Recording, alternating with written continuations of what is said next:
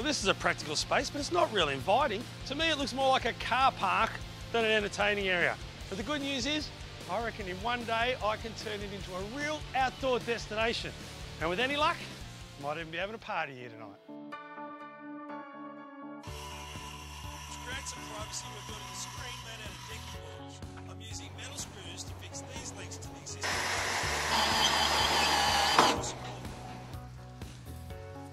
Now, as far as posts go, primed pine is the Rolls Royce. It's nice and smooth, painted up, it looks $1,000,000. It's also straight and free of defects like knots and bows. Now, this foliage here is a Dracaena. A few of these branches are breaking up where my boards are going to go. So I can easily take cuttings, remove the whole branch, and where I cut it off, it will reshoot just like this here, creating new plants and thicker foliage to screen off this area even more from the neighbours. And this little guy, all I got to do is stick it in the ground somewhere else in the garden, and I guarantee you it'll grow. Because we're running the screen up the wall and along the ceiling, a few extra beams to stop the job sagging. Right, time to put some boards up.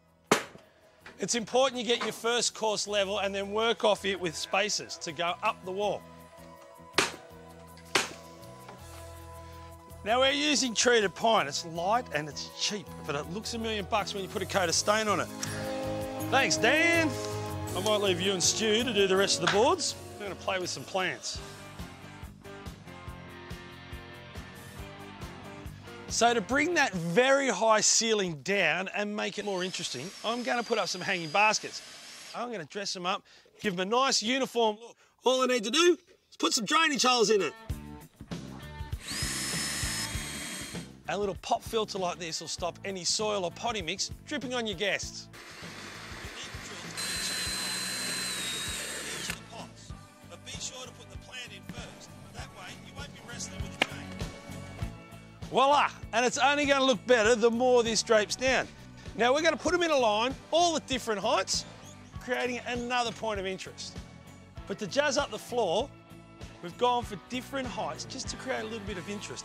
And if you look at the plants, there's a subtle overtones of whites and greys. That means they can handle a bit of heat and 9 times out of 10, a bit of stress when it comes to drought. And that's what you want in pots. We've got variegated liriope, a little short version of mother-in-law's tongue, and a cute little euphorbia called Diamond Frost.